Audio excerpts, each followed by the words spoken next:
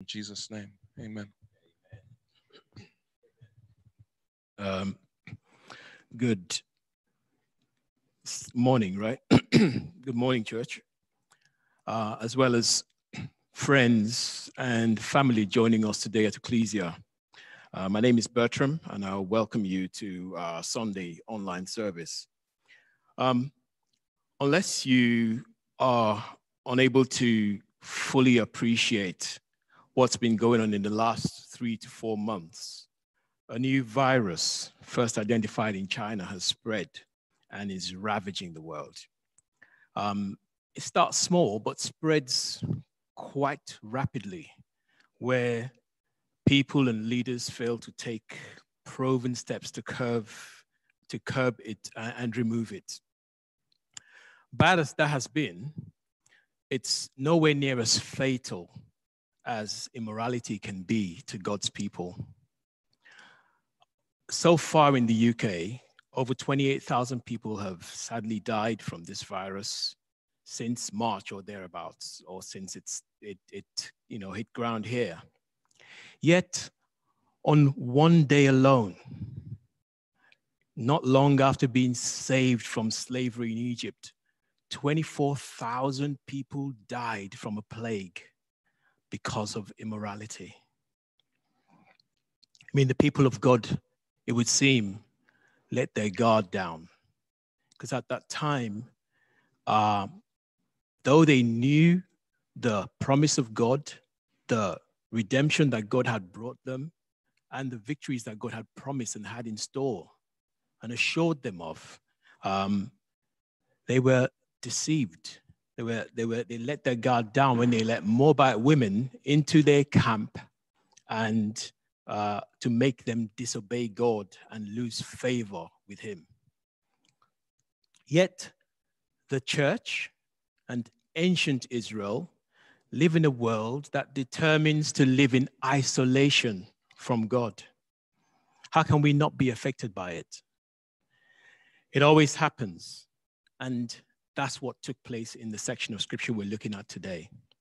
The Corinthian church was, in that same sense, like an island in a sea of unbelief, in a sea of people determined to live away from God.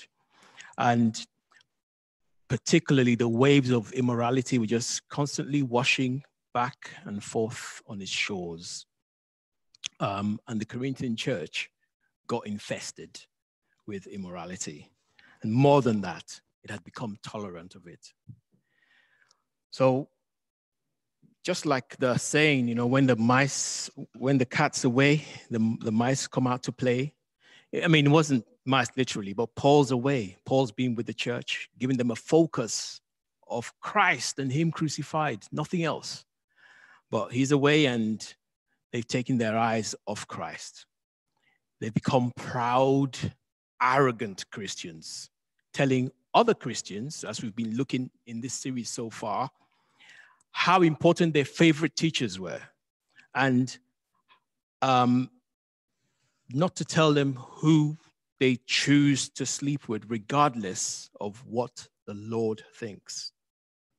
So if this is your first time with us, or it's been a while since joining us, we're preaching from 1 Corinthians at the moment, and Paul writes to deal with things the church has been struggling with or written to him about, and the church still faces today.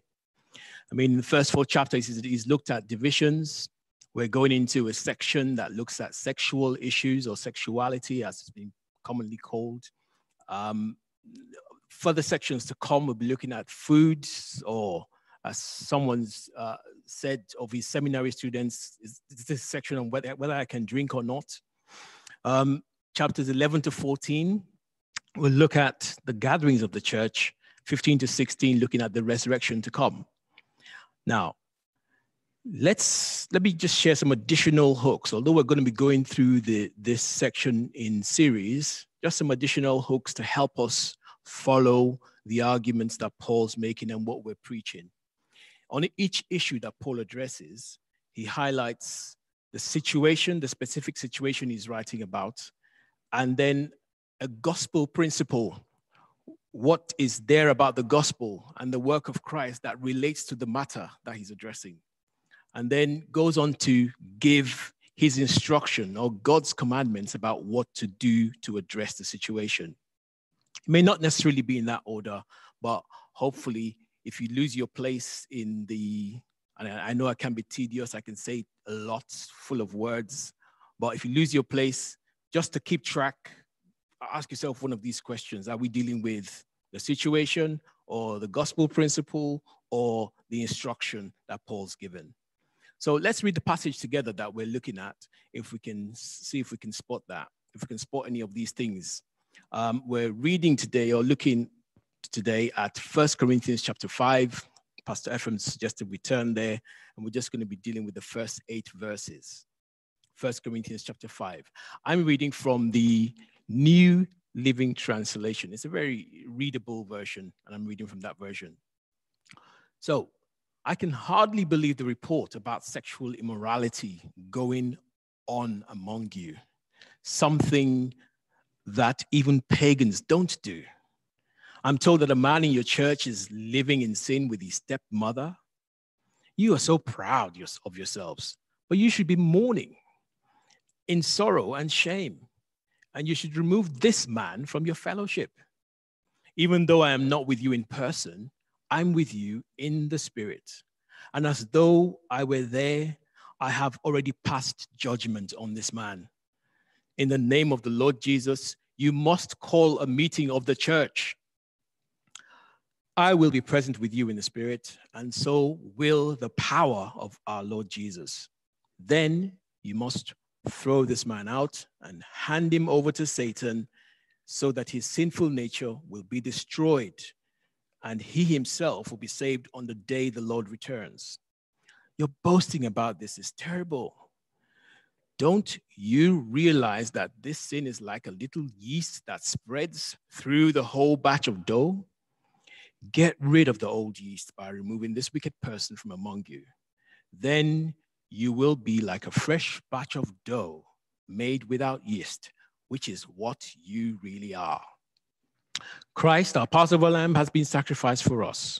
So let us celebrate the festival, not with the old bread of wickedness and evil, but with the new bread of sincerity and truth. Let's pray.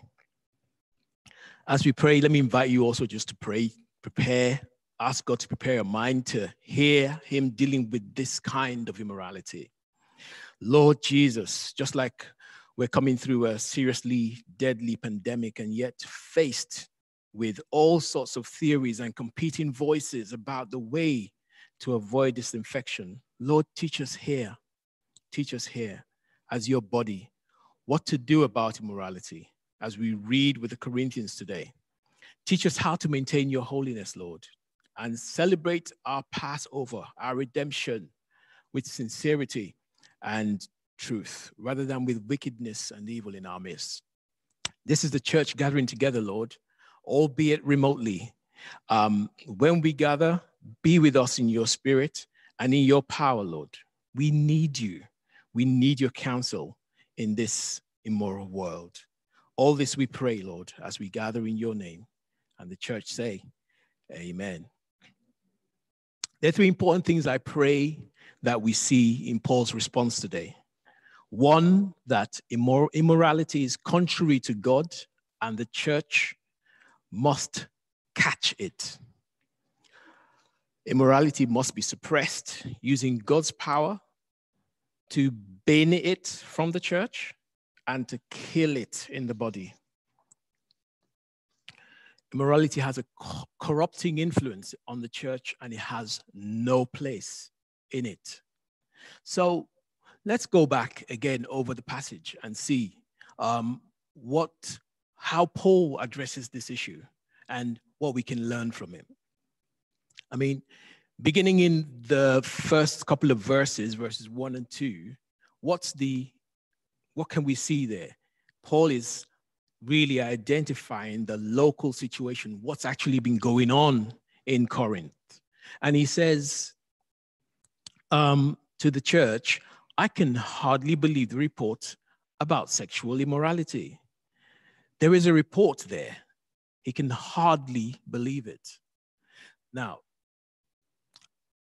if Paul has heard this report, definitely something's been going on, and there's a report about it which cannot be ignored. The church cannot ignore sexual immorality. The church cannot ignore even immorality of any kind. And Paul is perplexed that it is allowed to continue and doesn't hesitate to highlight this to the church. And even as you look at the verses, he says he can hardly believe the report that it is going on among them. Why is Paul writing about this, if not for the fact that the church cannot tolerate immorality? It's going on. It's going on. And should that be the church's response? And so, no, but it can't be tolerated is what is the point Paul's emphasizing in saying it is going on and he can hardly believe it.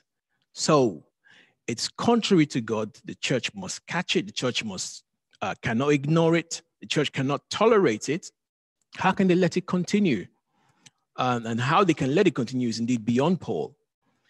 And goes on further to say that is something that even pagans don't do. Here's something else about not tolerating about the church catching out immorality. Here, the church is not only tolerating it, but it also seems to be advocating something. If the world is not doing this, and yet it's going on in the church, the whole world knows, the whole of Corinth knows that what's going on here is not something that is even common among the Corinthians, then the church is, by its actions, by its condoning this, even advocating that this is okay. Here's something about Corinth that I found out preparing for this. Though the culture in Corinth was that sex is simply a biological need, which is, well, the same kind of view today, and their worship provided temples where there were temple prostitutes who would serve the people who come to worship, serve the patrons by engaging in sexual activity. Their women were not expected to meet their sexual needs outside of their marriages. So it's not uncommon for the world too to have moral scruples. If the church is advocating something that the society doesn't advocate, then the church is really kind of perplexing the world in that sense. So in looking for this, I thought, I wonder if this is something that goes on today. Funny enough, I don't follow this soap. I haven't watched it for ages. Not trying to wash my hands clean here, but I understand there's a scene in one of the soaps where fans were kind of like found some incestuous relationship a bit queasy. I mean, listen to this from one of the dailies. Fans were blown away by the shock romance between Lisa and Felix as they questioned whether the steamy moment was appropriate. Hollyoaks fans have been through a lot over the years, but scenes from tonight's episode have left them feeling queasy. In a surprise romance, Lisa and Felix shared a snog, despite him being her triplet cousin's father. While not related by blood, fans aren't sure if they're comfortable with this turn of events. So the world too has moral scruples. But here is the church giving the go-ahead for things which the world finds reprehensible, something that even pagans don't do. And Paul puts a finger on it to the church in making this point that it's contrary to God and the church must deal with it. He specifically says that a man in your church is living in sin with his stepmother. And you're so proud of yourselves. So Paul puts a finger on it. Church, this is what's going on. It's almost like, okay, everybody knows this is going on. I've spent time teaching you guys about sexual purity while I spent time with you. I mean, you would see Paul reiterating this point in 1 Corinthians chapter 6, which we'll come to soon, verse 18, talking to them about fleeing immorality. This is your reputation, church. I've made my decision. What's keeping you? What are you going to do about it?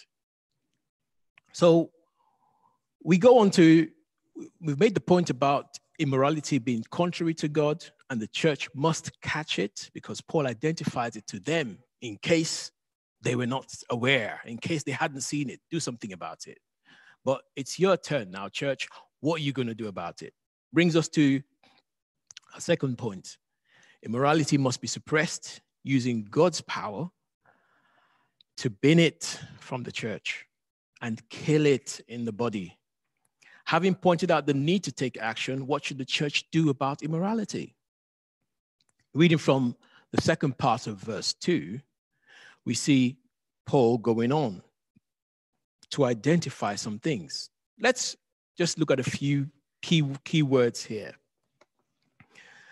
You should remove this man from your fellowship, even though I'm not with you in person, I'm with you in spirit, and as though I were there, I've already passed judgment on this man in the name of the Lord Jesus. The church has Jesus' authority to act in the name of the Lord Jesus. This is the church exercising the authority of Jesus as it is given to us in Matthew 18 by the Lord himself. In Matthew 18, verses 15 to 19, because there Jesus gives the church instruction about exercising discipline in the church. And here, this may be something that individuals struggle with if we come to the church with the wrong notion of what the church is or what the church is all about, which we'll deal with in our third point. But here, first of all, Paul is saying, do something about it. Exercise the authority Christ has given you. Because as Jesus says to the church, and this is even a further stamp of Jesus' authority, in Matthew 18, chapter 18 and verse 18, he says, whatever you forbid on earth will be forbidden in heaven. I know it's popularly sounded as whatever you bind on earth is bound in heaven. This is in relation to discipline in the church, to offense, things that foul the body.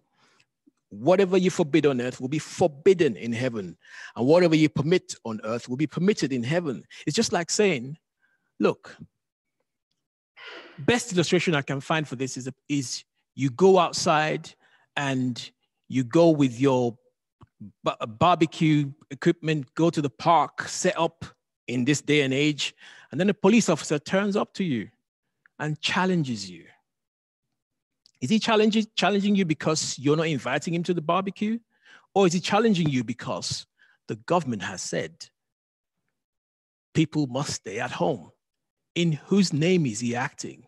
Is he acting out of bad mind because you're not giving him that nice looking roast on the barbie? No, he's acting in the name of the law. In the same way, the church can act in the name of Jesus Christ, doing what Jesus would do in the situation. So the church has authority, and it must call a meeting of the church. Paul says, you must call a meeting of the church. Clearly, what's happening here has gone past the stage of approaching the brother with witnesses. Matthew 18:17 comes into play. Let's have a look at that verse, just so I don't seem to be speaking out of thin air. Matthew 18:17. If we turn there, one moment. Okay, Matthew 18:17. Brother's been approached by one. He's been approached by the same with witnesses. And the passage says, if they still refuse to listen, tell it to the church. And if they refuse to listen even to the church, treat them as you would a pagan or a tax collector. Okay, so it comes into play because private confrontation hasn't worked out. If it had, end of story, because brother would have repented, end of story, and then the church helps him recover. But even with witnesses, same thing. If that had worked, there wouldn't be need for this. And the church, indeed, in acting in Jesus' name, must remove that person who is unrepentant from itself.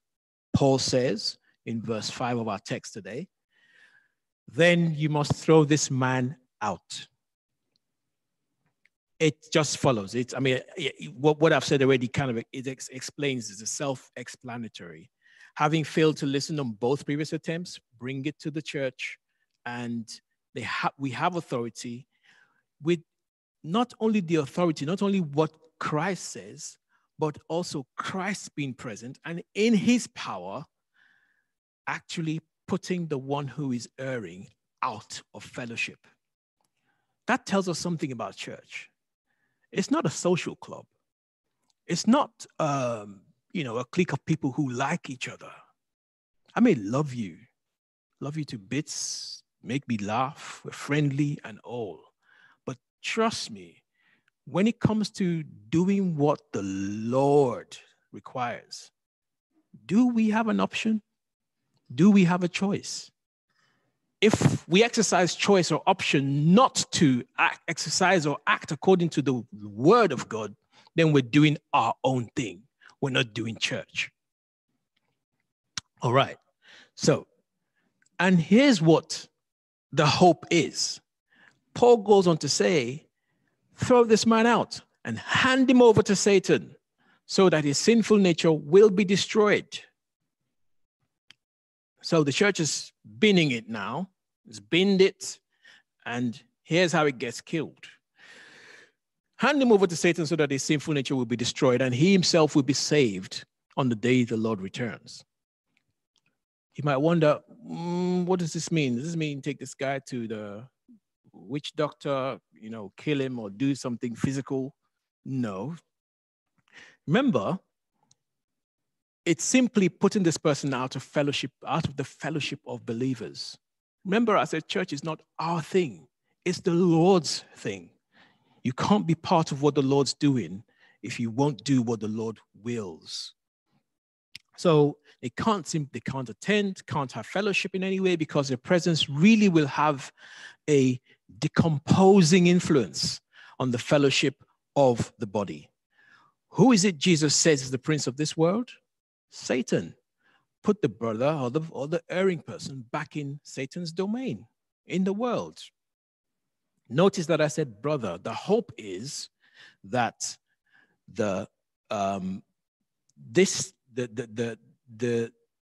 as Paul says, so that his sinful nature will be destroyed.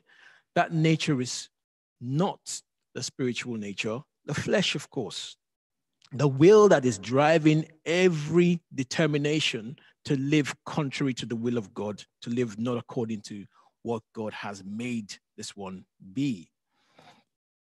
Let's not make one mistake here. What does that mean? Kill the brother? Will he die like Ananias and Sapphira, for lying before the church? Or suffer physically like Job at Satan's hands? Let's not make one mistake here. Let's not mistake Satan as God's opposite equal. No, he isn't. Not at all, not even in the least. The hope is that there will be a realization of the folly of rebelling against God when left in Satan's domain. And there's a hope of repentance in the face of a life without God. There is always opportunity to receive such one back into fellowship, as we see Paul later hope in another letter that we have to the Corinthians, in 2 Corinthians 5 and verses 5, 2 Corinthians verse 5 to 11. That brings us to what is the principle on which Paul has based this? Or what is it about the work of Christ that makes this necessary? I said that immorality has a corrupting influence on the church and has no place in it. I'm hoping we come to that realization. Verses 6, the latter part of verse 6 to 8 present the work of Christ as Passover. I pray God help me to present this as clearly as he is given it. he asks a question. Don't you realize that sin is like a little yeast that spreads through the whole batch of dough? So allowing one to continue in immorality just means gives license, gives free will to anyone looking over and thinking, oh boy, so this guy can engage in this. Well, I might as well, for someone who doesn't know better.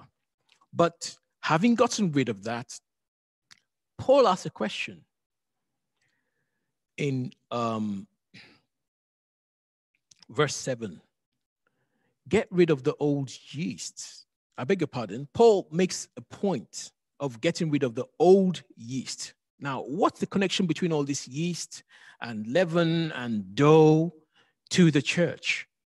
The connection we understand better when we look at what look at the whole statement and look at what the whole of it means with regard to the work of Christ.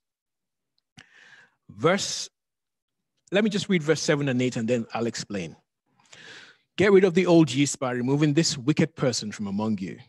Then you'll be like a fresh batch of dough, made without yeast, which is what you really are, a fresh batch of dough. So let us celebrate the festival. What festival, Paul? Not with the old bread of wickedness and evil, but with the new bread of sincerity and truth. Now hear this. It is worth taking time to focus on this work, and it pieces the whole of this section together so beautifully. Cast your eyes back to Exodus in the Old Testament, where Israel, I mentioned them earlier as we started this,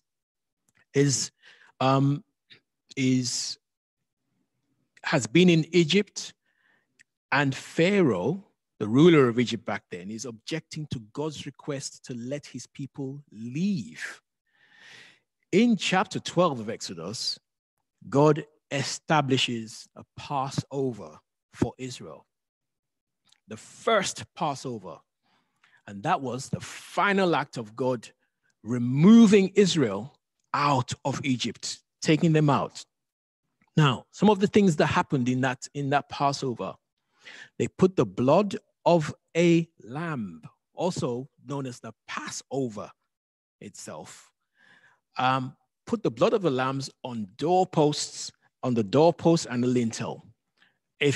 Many who've been through Sunday school would appreciate and probably have heard of this story of the children of Israel putting blood on the doors and the lintel.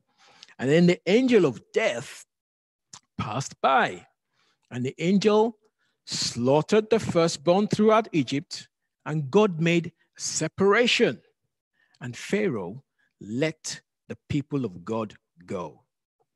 Now, that lamb sacrificed at Passover symbolized, first of all, let's not jump to Jesus yet, symbolized the separation. It symbolized the separation of Israel from Egypt. All along, God had been asking, let my people go, that they may come to me. Now, the sacrifice of Christ, let's come to Christ now. This is what Paul is saying here. The sacrifice of Christ, Paul is saying, is the separation of the believer from the world.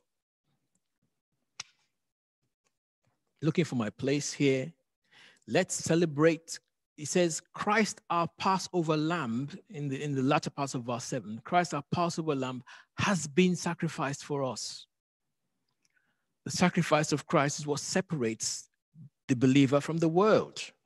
So just as the Passover lamb, the symbol that was a symbol of separation for Israel, leaving the old life in Egypt behind, the Passover night was the night in which Israel was freed and they left Egypt.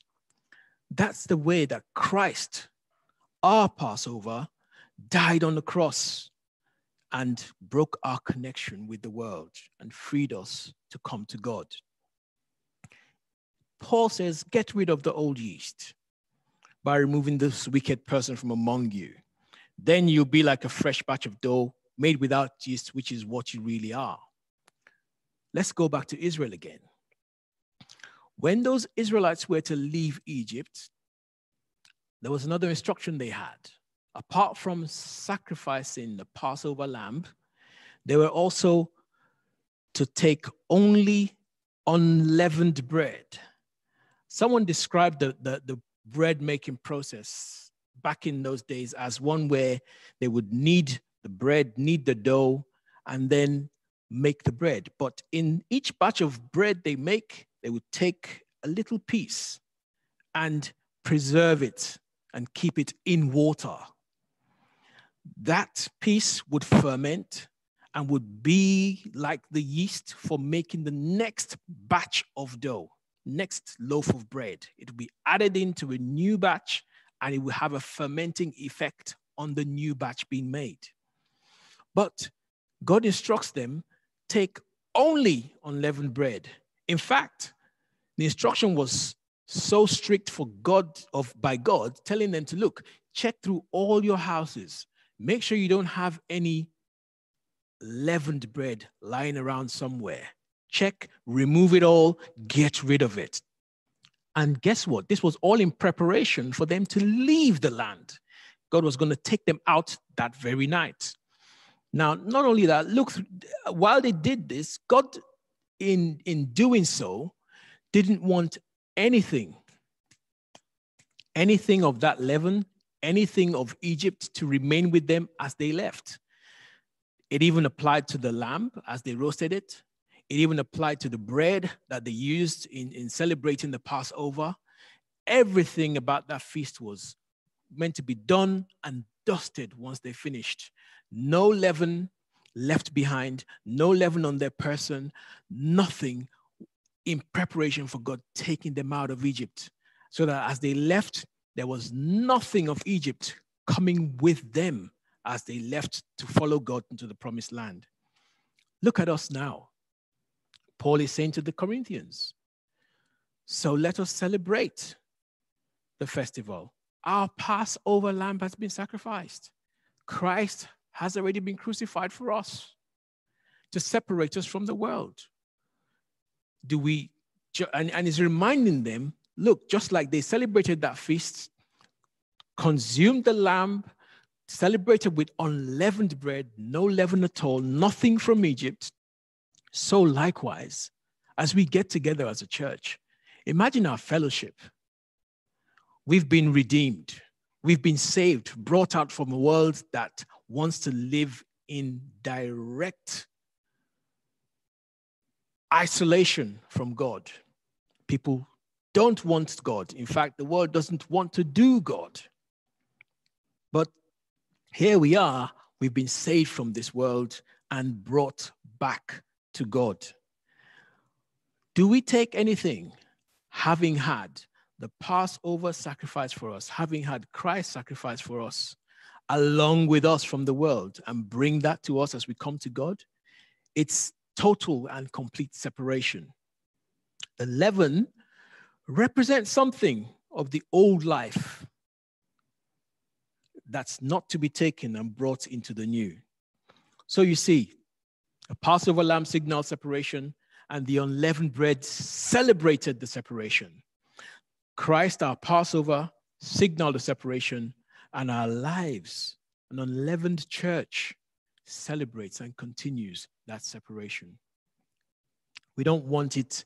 We don't want in it any of the old leaven from the world dragged into the church. What does this look like for us at Ecclesia? As I come into close. God's character is such that immorality is incompatible with God. First of all, what am I feeding my soul on? Is it the kind of stuff that teaches me about the gospel and what Christ has done to take me from the world? Do I get taught about God's character in the kind of stuff I feed on? Right now, even in this pandemic, subscription entertainment is really killing it. I mean, it was only yesterday I found that on an Amazon Fire Stick that I got for a recent birthday. Only I found that there are other channels that I can actually reconfigure the whole thing so that I see what I want to see on the home screen. not the latest version of some top world, blockbuster selling movie or box set. I tell you what, all them box sets have all kinds of scenes and all kinds of ideas and worldly ideology that's pushed out. There's no funneling. It's like an open express motorway, one direction traffic, telling us what the world wants us to do. There's this quote from a 17th century MP worth taking note of about what we feed our souls on. He said, I said, I knew a very wise man, so much of Sir Christopher's sentiment, that he believed, and here it is, if a man were permitted to make all the ballads, all the songs, in other words, he need not care who should make the laws of a nation. So we can hear in the church preach, we can tell you about God's law. We can tell you about, even the law in itself in the world is moral. Speed limit, 30 miles an hour, so that you don't kill people. But at the same time, the world don't do nothing about who's plugging what out there on Netflix, on Amazon, on all your whatever channels. They can teach you whatever they want to teach you in all them channels and all them avenues. What am I feeding my soul on? That's one thing to look out for. Is God's word a staple in our spiritual diet? The Bible. If I leave it at that because of time, please don't be deceived to thinking it is of least importance, judging by how little time I'm spending encouraging Bible reading. Reconfigure your set-top box. You'd be surprised how many channels you have there of good stuff that you can get for free to enrich your soul, rather than them raunchy, R-rated box sets. I tell you, grow up on the word of God and grow strong in Christ. Sort yourself out first. Get healthy spiritually. And don't be too bothered about, give any sense of arrogance you want to bring to the church to tell others how super spiritual you are. Only then can you affect and be used by God to help others. These things will equip us these days. How about dealing with immorality? It's not an elder-only matter. I need to say that. It's not an elder-only matter. What are we commanded to do? Matthew 18. We've had a few conversations about Matthew 18 recently. Go privately. We may not know. In fact, we don't know everything. We're not omniscient. We're not omnipotent. It is a whole church. It's an all of us thing. Go privately. If you see a brother who is fallen or in sin or acting more immorally, it affects the church. It will affect you. Then take some witnesses with you. You have Christ's authority to do so. And then bring it to the church if they won't hear. Don't be surprised then if, as part of an ongoing conversation here at Ecclesia, we can and should ask you where you've come from, ask you about your spiritual relationship with God. It's not a private matter. It's something God's interested about because of his body. All of this, and get the whole point Paul is making, wants to preserve the purity of the bride of Christ. We will ask about these things, especially if you claim to be a Christian coming from some other church. We want to know what's happened. What's that relationship been like, How about maintaining some personal boundaries? Sin against our own bodies. This is a body we're commanded to use in serving God. Will we take it and make it one with an idol, with a prostitute, or abuse it in many other ways? This is a body that Christ will raise up again to immortality. Wow. Enough said about that. And for us as a church, you don't want pastors who you can throw your immorality in their face and they just try and give you a shoulder to lean on or agree with you, to have a pity party with you and not tell you the truth. We will speak the truth, but we'll speak it in love. You may not like what we have to say. It's hard at the simplest of times, but we will speak the truth to you in love. Like it or leave it. I mean, the road is there, but our prayer and our hope is that, you will pray for us. You will encourage us.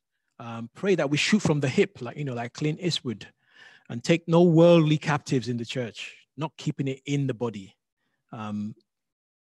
Because then we wouldn't be faithful, but it's a whole body thing. We all want the blessing of knowing God. We all want the blessing of knowing his presence and his power at work with us. But as it is, one thing we must do, even to preserve the purity of the church, is indeed to maintain discipline in the church. At this point, I'm going to just lead us in prayer and invite Kian to lead us in a song as we close. Heavenly Father, we thank you. Even today, as we will as a church even celebrate the Passover of Christ, our Passover crucified for us, marking the separation and removing us from the world. Lord, we pray that we celebrate it with a heart that is given to you, yielded to you, submitted to you, agreeing with you in confessing and yielding our hearts to you completely, even according to your word and according to what Christ has done for us. Lord, help us, even as we do this, that this word you have spoken this morning would find place in our hearts and indeed be received from hearts that are willing and wanting to walk with you. In Jesus' name, amen. Amen.